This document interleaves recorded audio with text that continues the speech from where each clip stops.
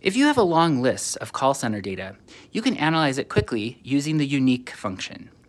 Go up to the cell, type in equals unique, open parenthesis, point to the range of cells you wish to analyze, close the parenthesis and push enter. An array formula will pop up with all of the unique values in that list.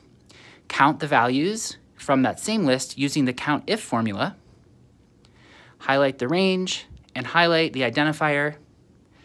You'll get a list of the counts of each of the unique values. If you want percentages, go ahead and sum down that column, get the total, and then divide each of the individual counts by the total to get your percentages. Format the values as percentages,